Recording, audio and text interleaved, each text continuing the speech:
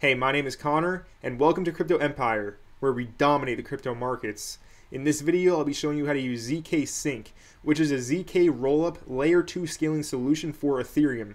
There is no token out yet at the moment for zkSync. However, the team did say that they will be fairly distributing the token to the community in the future. So that does in fact sound like an airdrop.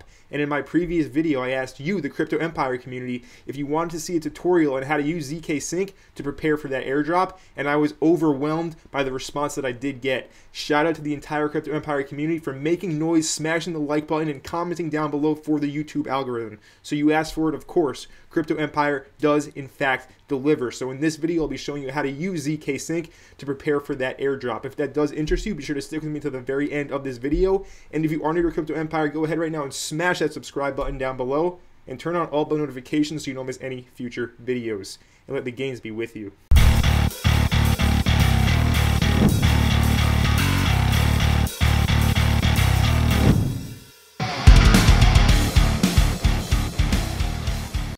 So in the world of cryptocurrency, it pays to be early. Early adopters always get rewarded. And in the case of zkSync, the team has said in the past that they will be fairly distributing the token to the community in the future. So we've seen airdrops in the past for cryptocurrencies. Of course, Uniswap was the original airdrop for utilizing a protocol before it got really popular. We had 1inch. Recently, we had Paraswap and ENS, Ethereum name service. Some people got as much as $100,000 from that ENS airdrop. So it's definitely worth it to take the time and prepare your wallet address to receive that airdrop if they do in fact decide to do that. So let's go right ahead and start using zkSync to get our wallet address ready for that airdrop. First thing we're going to want to do is go to zkSync.io. I will leave this link down in the description below.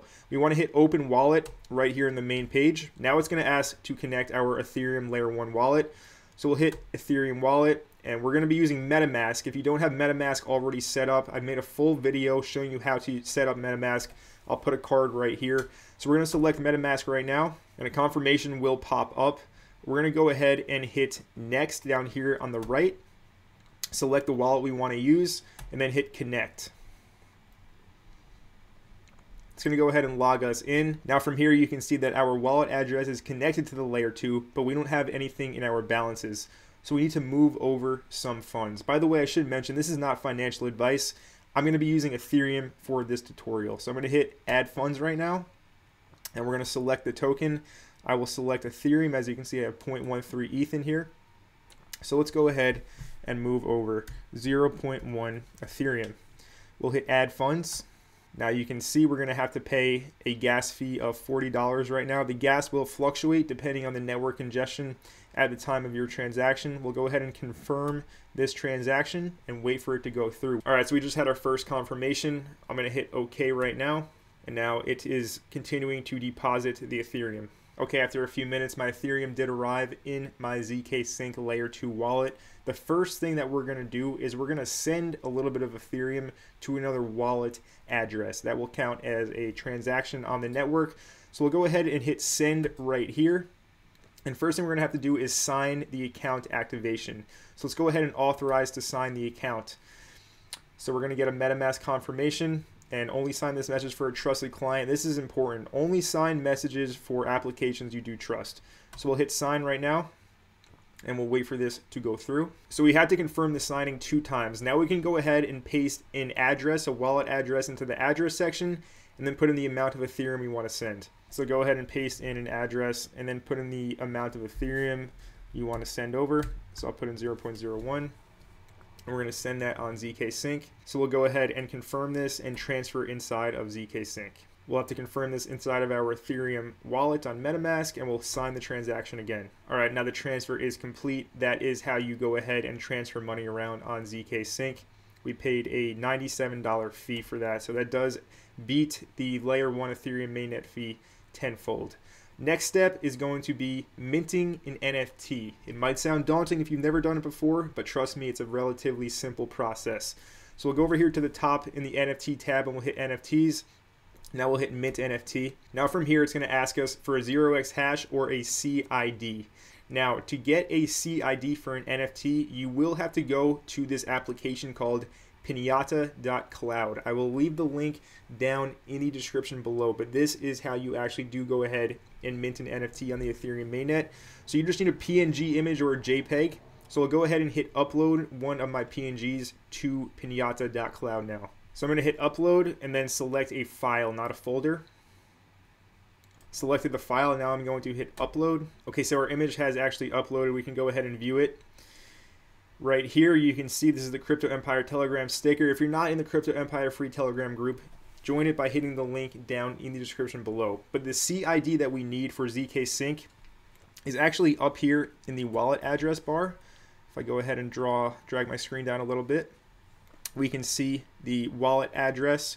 We can see the CID right here. It's right after IPF / and then it's this QMSA. So I'll go ahead and highlight this right here and copy it. And you can also see that you can actually just copy the CID right here from the pinata.cloud dashboard. But it's the same exact string of numbers. Make sure you do copy that. And let's head back on over to zkSync. And now we're going to paste it in right here. Now we're going to go ahead and mint the NFT. We'll go ahead and proceed to mint. It does cost $1.12. Let's go ahead and confirm the transaction in our Metamask wallet by signing it. Okay, so the transaction has confirmed. We'll hit OK now, and we do have our NFT inside of our zkSync account right here. As you can see, I am the creator of it. It's my own account, and it's not yet verified on the Ethereum mainnet. That takes a few hours, up to 8 hours, to actually verify on the Ethereum Layer 1 mainnet. But that will happen. We completed the task here. Let's move on to the next step, which is actually to trade on zkSync. And to do that, we're going to use a decentralized exchange called Zig Zag. So let's head over there right now. So we are now on Zig Zag. The URL for this is trade.zigzag.exchange. I will leave the link in the description down below of this video. First thing we have to do is connect our wallet. So we'll hit connect in the top right and make sure we have the correct account selected, and then go ahead and hit next, and then hit connect. Now we're going to go ahead and sign the transaction. And our wallet is now connected, and you can see we are on the zkSync mainnet. So this is still in beta. This is not financial advice. I will be swapping some Ethereum. So for educational purposes only, just know that. So we can see we are here on the Ethereum USDT pair. They do have a few trading pairs at this moment in time. So let's go ahead and use the Ethereum USDT pair for this example. And we will have the option in the future to use limit orders, but for now we can only use market orders. And you can see the gas fee for a trade is $1. All right, so that is very inexpensive compared to something like Uniswap or any other decentralized application on the Ethereum Layer 1 mainnet. So all we're going to do now is select the amount of Ethereum you want to sell for USDT. Doesn't really matter. So we'll sell 0.01, which is about $43 right now. We'll hit sell. And we will have to confirm this. We'll sign the transaction, and our order was confirmed. You can see over here our USDT balance did actually go up. So now you want to do as many transactions as possible, really. We're not sure the criteria for the airdrop, if it's based on the number of transactions you do on the network. So I'm just going to swap some more USDT a few more times. We'll go ahead and buy our Ethereum back we just sold.